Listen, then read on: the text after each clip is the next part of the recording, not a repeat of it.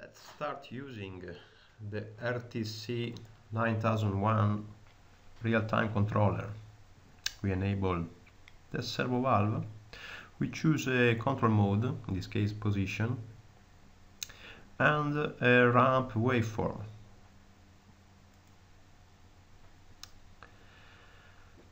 Enable servo valve by pushing this button, and we enable the pressure. This is the pressure enabled, and the PID now is working after I have enabled the pressure.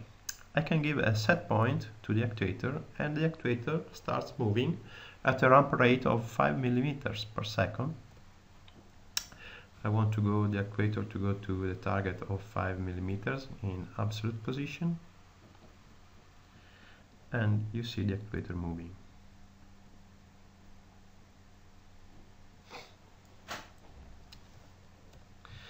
Now I want to go to the target of 15 millimeters. Let's play with this ramp set point.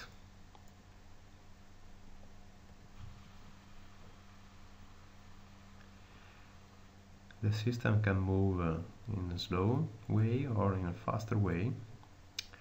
We can enable the XY graph, load over position,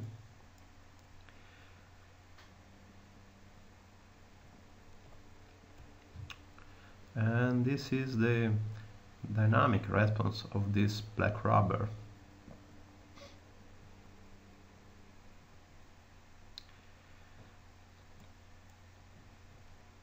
If I want to go to 40 millimeters,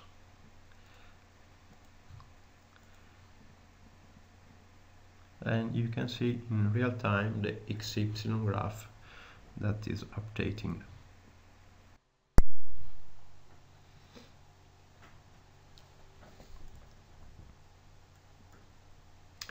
We can use the set point tool. So in this case I wrote 40 millimeters, and pushing this button, the actuator goes relatively 40 millimeters back. I push the plus button, and the actuator goes to 40 millimeters plus the starting position that was 5 millimeters, so 45 millimeters. This is a nice tool if you are far from the screen. You can see this big button.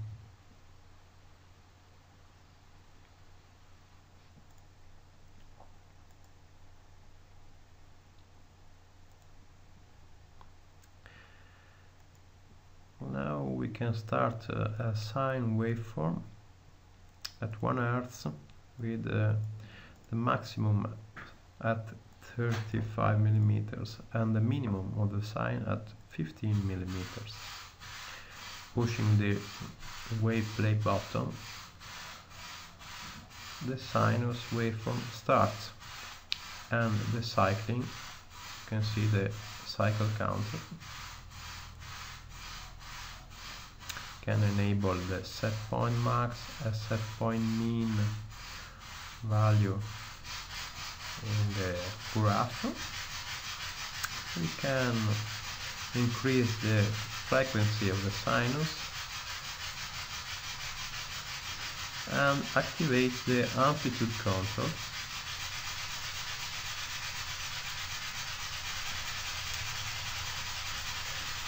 And with the amplitude control, there is no need to change PID parameters, because the amplitude will give you always the sinus amplitude that you want.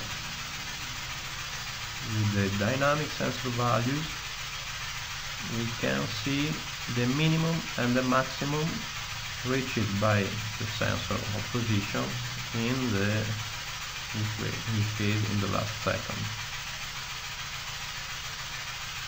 This is the dynamic delta, maximum minus minimum.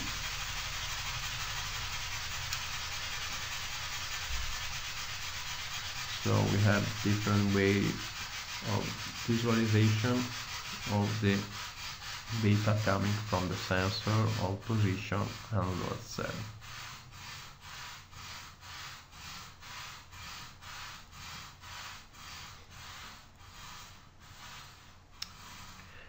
Decreasing the frequency, you can see the actuator moving slowly.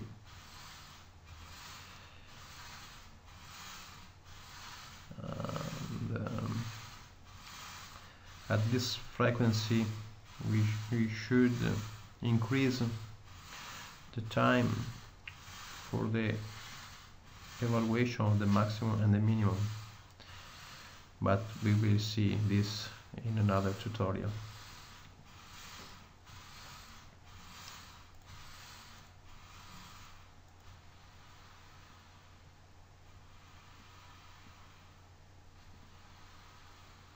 It's quite a smooth sinus with an air actuator, but the shape of the sinus depends also from the linear behavior of the sample.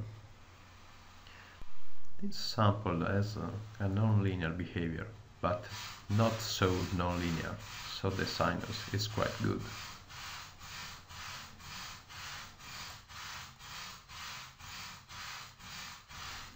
This is a load versus position, so you can see dynamically the response of this rubber. We can enable the graph position over cycles. So for example, every 10 cycles,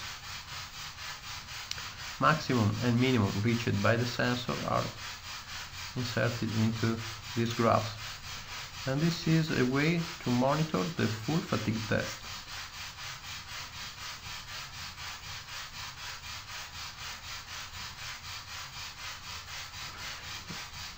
If I increase the set point max of the sinus, we will see the graph updating towards the new set point of 40 millimeters. Every 10 cycles, every 5 cycles. For longer fatigue test, we suggest to put to insert a point in the graph each 1000 cycles. Otherwise, you have a lot of points.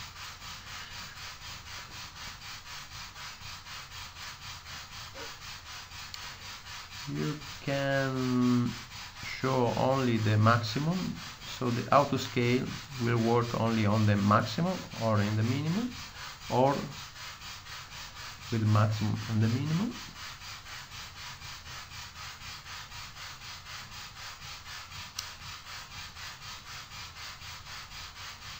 You can record the file with this frequency from 10 Hz to 1000 Hz.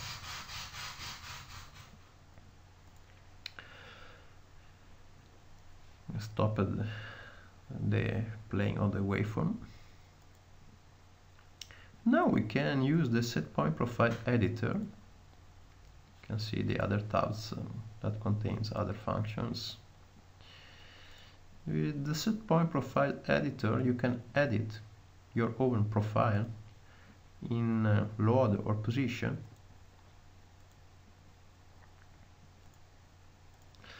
Disable the load from the graph. I can load a set point profile in a position like this.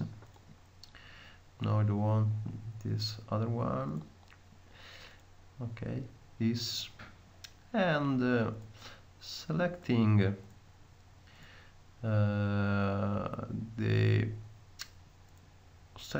the profile editor, the set point profile, we can play this waveform. This waveform starts from 25 millimeters, so it's better to go to run set point and go to 25 millimeters. Then selecting the set point profile, okay, and then start playing the play button.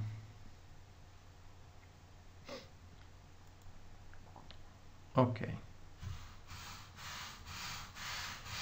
Now we can see the actuator following our profile. Each time the profile is executed, the block counter increases the count.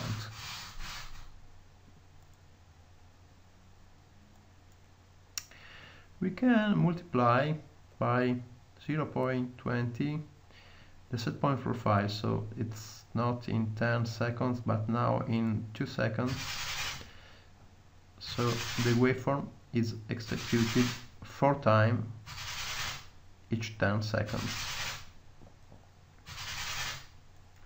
If you want to go faster, this is a fast way.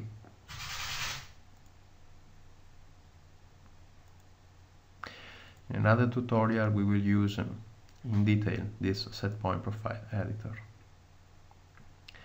Now we can switch to load control on the fly, and we can ask the actuator to apply, for example, 200 Newton with a ramp rate of 20 Newton per second. Enable the load in the graph.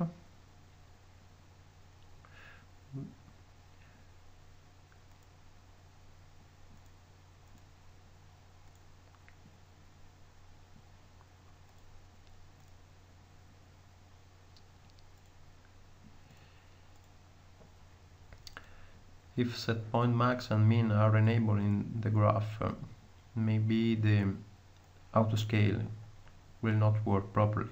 So disable set point max and set point min, so the auto scale will work properly.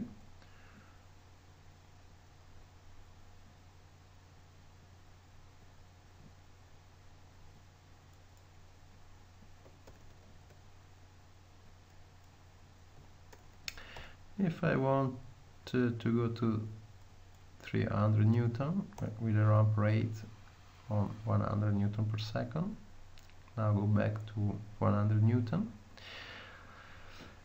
and the integral contribute is working, and the target is reached really in an accurate mode. I want 100, I want 400,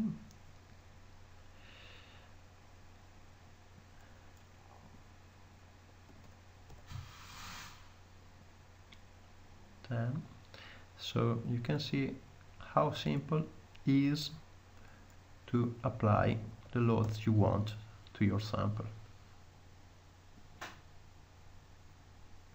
Okay, let's finish this brief introduction.